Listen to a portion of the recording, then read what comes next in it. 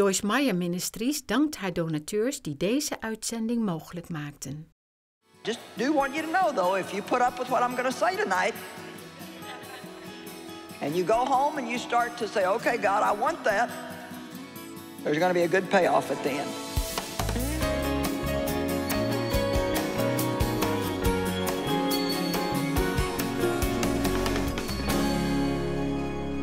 So I am a very focused, a very determined person, and it's kind of a requirement for what I'm doing. But it also presents a constant challenge because I'm always getting interrupted. And I just want to think. When I've got a plan or a goal, and anyone or anything interrupts it or appears to be throwing it off course, I have to really try with a lot of prayer to be patient. And so I'm going to tell you a funny story. I was on my way to do a church service. And if there's anything I can't stand, it's to be late for my own stuff. I mean, when it starts, I want to be right over there paying attention to what's going on because I'm responsible. It's my deal. I want to make sure that it all goes right. And we got lots of good people, but I still want to be there. And, you should see if I get stuck in a traffic jam. It is like... Now, you know, I have some self-control, but it's like, it's a challenge. How many of you know what I'm talking about? There's certain situations that are just more challenging for you than others. Well, see, those are the ones we want to attack with God. And because you take ground one step at a time, okay? I'm really pretty patient with God now. Because I've kind of figured out I'm not going to make him hurry. So, I'm okay with that. You know, if he gives me what I want in a week, that's fine. If he gives it to me in 25 years, that has to be fine because you're not going to make God hurry. So I kind of chilled out with that one.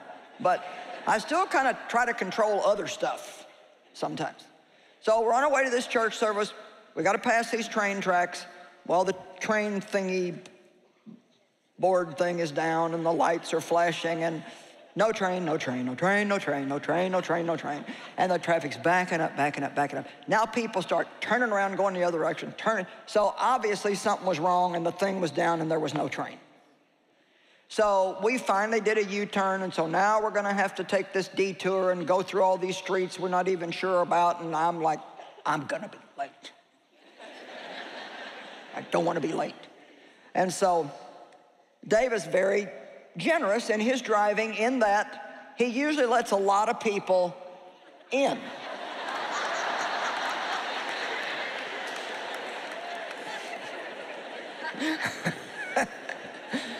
So we're driving, I'm like wanting to get there, and I see this car inching out of this side street, and Dave started slowing down.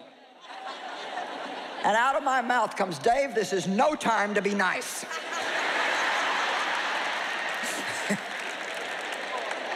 He said, no, we don't want to be nice, we're on our way to church. That would not be a good thing to be nice on your way to church. And it was so funny. So funny. So I want to be who I am. I love my personality. I love what I'm doing. I love my aggressive nature. So that means that I'm going to just keep working with God. And see, the good news is I know he loves me anyway. I'm not going to go to heaven because I'm patient, but I want to be fully patient because here comes the payoff. Are you ready for this? Yeah, you're ready. You want this, don't you? Oh my gosh. James 1, 2 through 4. Consider it wholly joyful, my brethren, whenever you are enveloped in or encounter trials of any sort or fall into various temptations. Now, you know, really, that's a great scripture, but nobody really does that.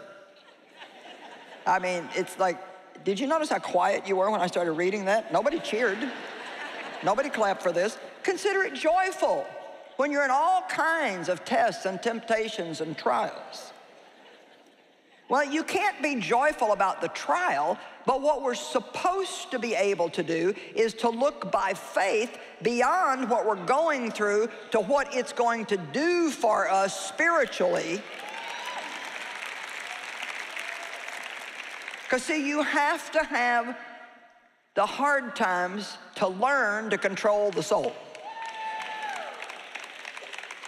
Good, 12 people are happy. All right, so be assured and understand that the trial and the proving of your faith bring out endurance and steadfastness and patience. Well, how many of you, when you have trials, it brings out patience? You know what happened to me? It brought a whole bunch of other stuff out. Man, it brought stuff out of me. I mean, 30 and 40 years ago, whoo, I mean, it would bring stuff out of me that I didn't even know was in there. And finally, we started getting around to a little more patience. And let me tell you, I am very patient I'm patient when people make mistakes. I used to almost get hives over slow clerks. I mean, I can do a slow clerk now and stay happy. Don't you love it when you're in a grocery store line and they run out of tape and they run out of change and it's a new clerk and she doesn't know how to work the cash register and you are in a hurry? And you have your cross around your neck and you're supposed to make her feel good and you are like,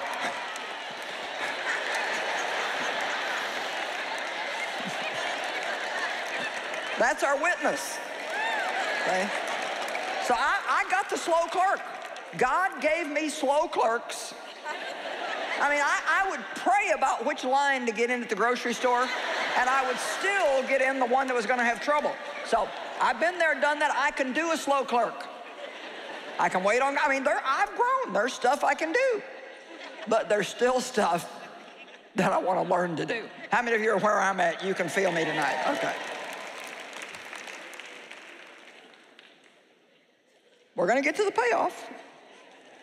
But let endurance and steadfastness, verse 4, but let endurance and steadfastness and patience have full play and do a thorough work, here comes the payoff, so that you may be people perfectly and fully developed with no defects, lacking in nothing.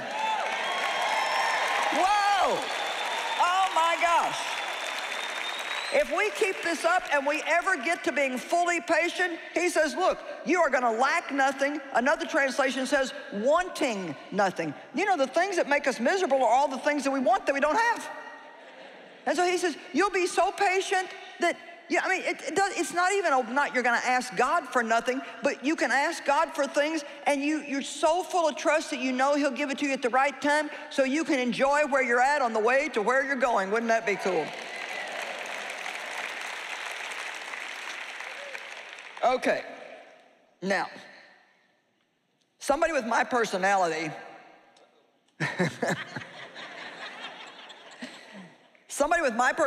feels impatient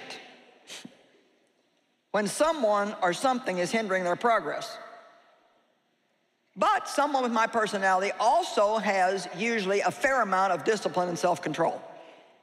So it kind of seems like with every deficit, you get a plus. And with every plus, you also get a little deficit. What does the Bible say? We've all got strengths and we've all got weaknesses. Now, I may feel impatient, but here's the thing that I've learned. If you don't get this, you're gonna miss the whole thing I wanna bring to you tonight. Feeling impatient is not a sin. It's being impatient. Come on. Actually, God's proud of us when we feel impatient and we use self-control because we love him. In other words, because we love him, because we love him, because we love him, we want to represent him well, so we no longer have the luxury of doing what we feel like doing all the time. And see, we have to learn that just because I feel something doesn't mean I have to do it.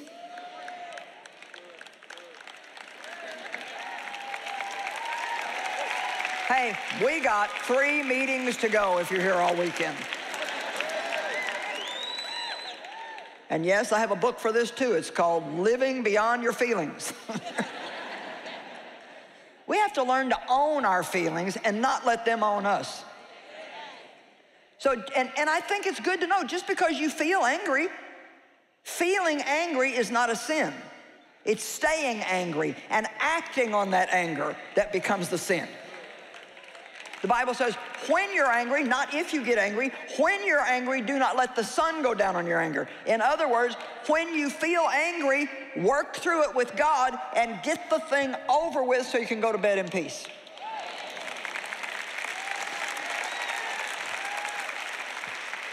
Woo! Hallelujah. People groan when they hear the word discipline and self-control.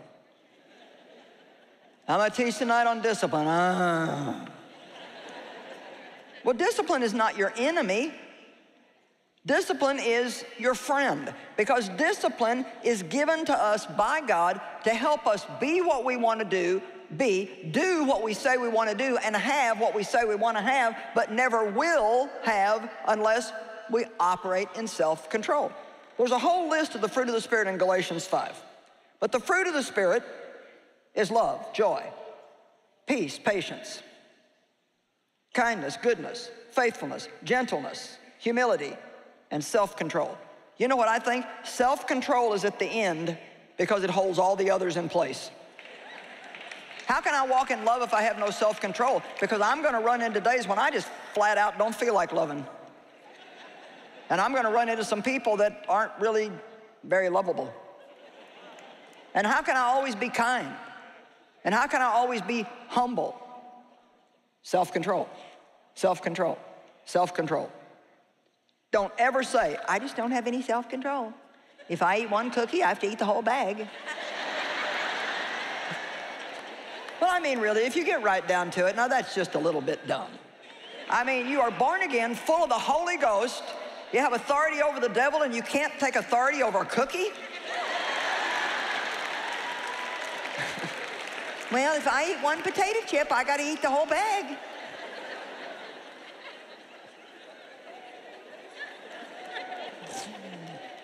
Okay, look, I'm going to tell you something. Mama wants to tell you something. You can do all things through Christ, who is your strength. And one of the first things that we have to do is stop saying it's too hard. I can't, it's too hard. Woo, we're having fun tonight. At least I'm having fun, I don't know. Now, you have to develop the fruit of the Spirit. We develop abilities, and things are developed through exercise. So that's why when we pray for patience, God's got to give us a reason to have to be patient, because we can never develop greater patience if we don't have to use it. Did you get all that? Do I need to rewind? Rewind, okay. When I pray for patience, I'm going to get an opportunity to have to be patient. If you pray to love everybody, you are going to get some unlovable people. You know, we pray all these spiritual prayers and we feel so holy about ourselves. Oh, Lord, I just want to do your will and live a sacrificial life, and just, you know, I surrender everything to you, God, and I want to be patient and I want to love everybody. That's on Sunday, and Monday morning you're like, what is going on in my life? It didn't even do me any good to go to church.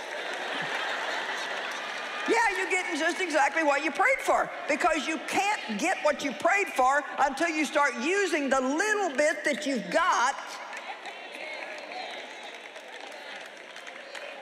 How many of you know you all have muscles? Some of you can't find them.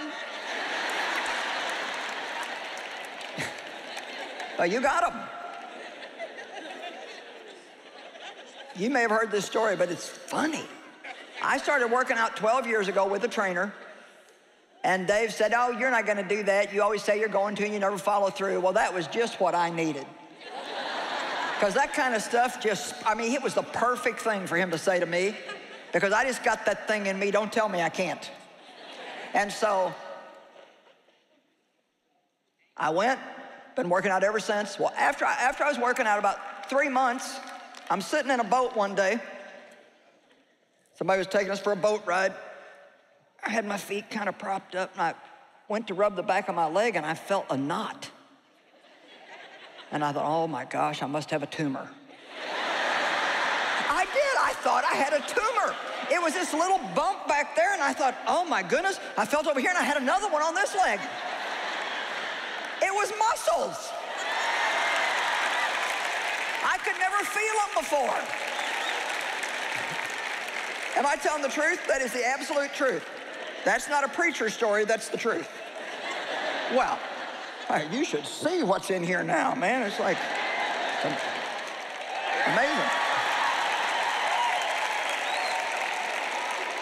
Okay, but let me tell you, when I started exercising to develop my muscles that I had, but nobody could see. See, you have patience, but maybe nobody can see it. Are you getting this? You have it, it's just that it's not showing up anywhere because it's still weak and wimpy. I can't do that. It's too hard. Now, I'm telling you the absolute truth. When I first started exercising, because I wasn't just doing like fluff stuff. I mean, I had a trainer, and it was, anyway. I was sore for 2 years. I mean, I was sore somewhere for 2 years. I mean, it got to be like my friend. Because I got to the point where I'm like, man, my body's changing. You know, I actually kind of missed it when I got to the point where I wasn't sore all the time. I kind of thought, well, this isn't doing me any good anymore. And when I first started, I mean, I had this thing happen that was funny, but just ridiculous. I thought I was going to work out at home. I'm going to get this program, and they had this thing where you could go to the gym, and they would teach you for a week, then you go home, work out on your own for 3 weeks. So we got some equipment, we're going to work out at home. So they gave us what was actually 2 workouts, and we were supposed to trade them off. I say we because Dave decided to go with me, although he'd been working out 55 years. So you're supposed to trade them off. Well, they didn't make that clear, so I did all of it. Never had worked out. I did all of that every day. Well, I mean, I had to fall on the toilet and pray to get off. I mean, it was bad. Bad. It was terrible. So and it was taking me an hour and a half. And I went back to the trainer. I said, will I ever get any quicker at this? And he said, well, it should only take you 45 minutes. I said, it's taking me an hour and a half. He said, well, what all are you doing? I said, well, all this stuff. He said, you're doing it all? So I became the joke of the gym, you know. It's like, anyway, enough of that. 2 Peter chapter 1. I'm having too much fun here. I don't know. This is just really good.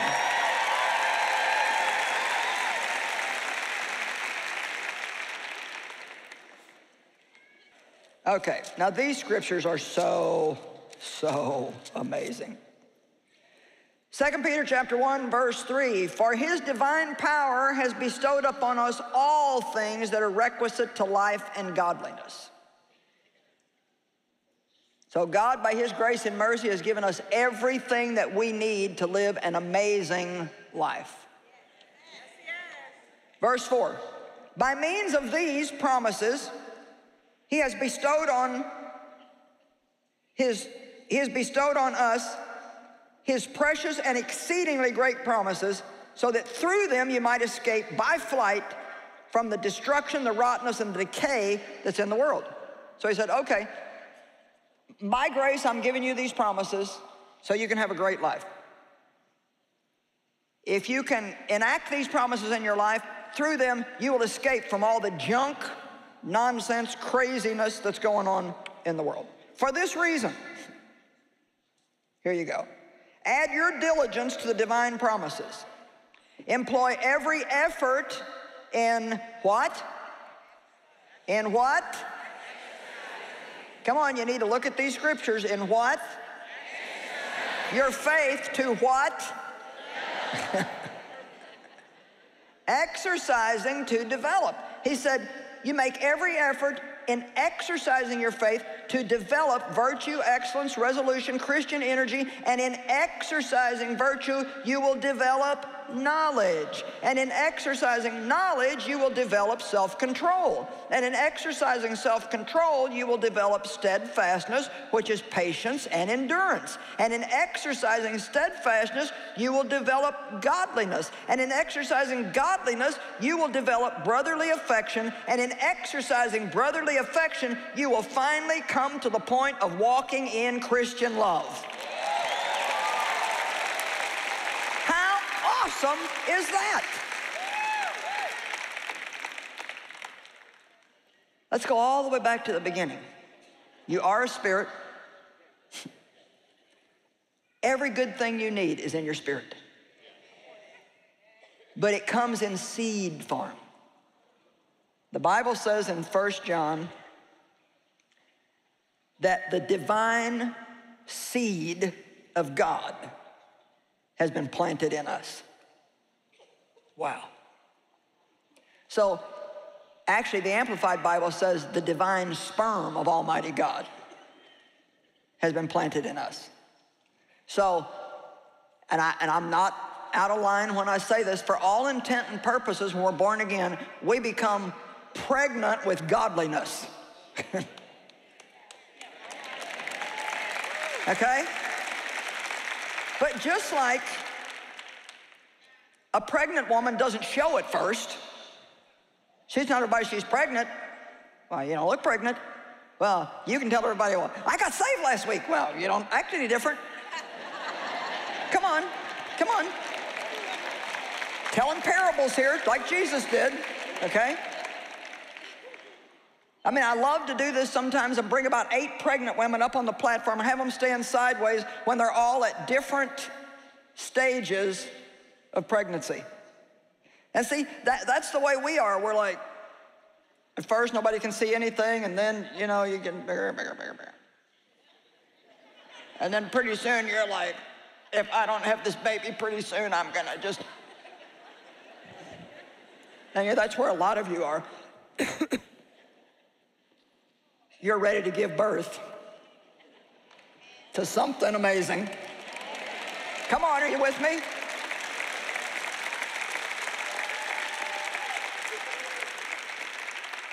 And the birth coach is the Holy Spirit. And you know what the birth coach says? Push, breathe, push.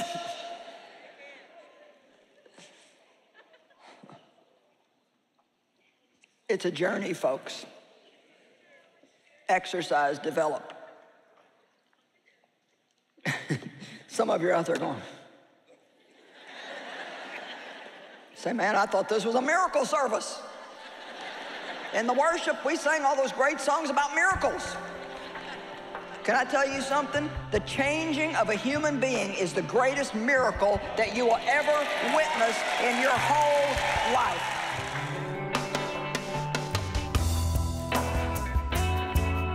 Well, you can live by faith and do things with God's help that you never ever thought that you'd be able to do.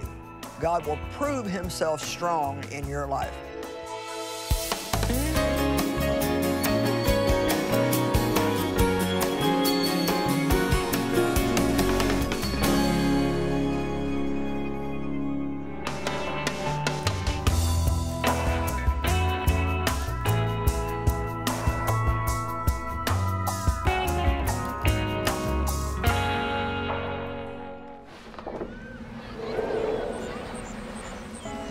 Unfortunately, in a lot of our communities around here in South Africa and this region in KwaZulu-Natal, the abuse, the sexual abuse, the physical abuse as well, is quite horrendous. And we have such great opportunities through our Classrooms of Hope to help little guys like this who are going to make a big impact on the world one day. With your missions gift right now, you can provide safe classroom learning opportunities for young children.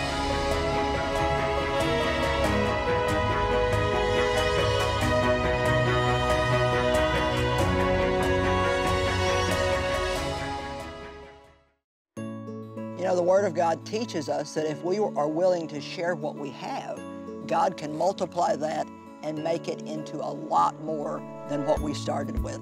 So please share. Help ons om andere mensen te kunnen helpen.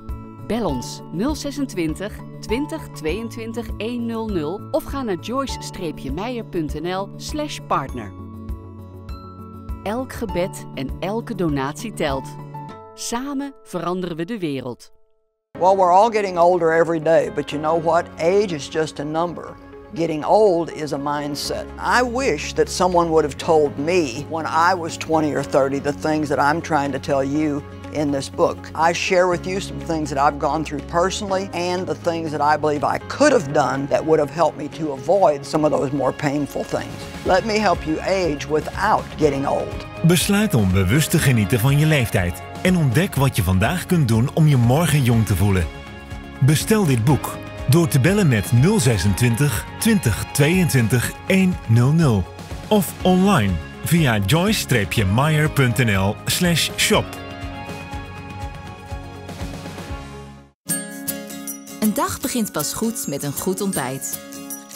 En een dagelijkse overdenking van Joyce.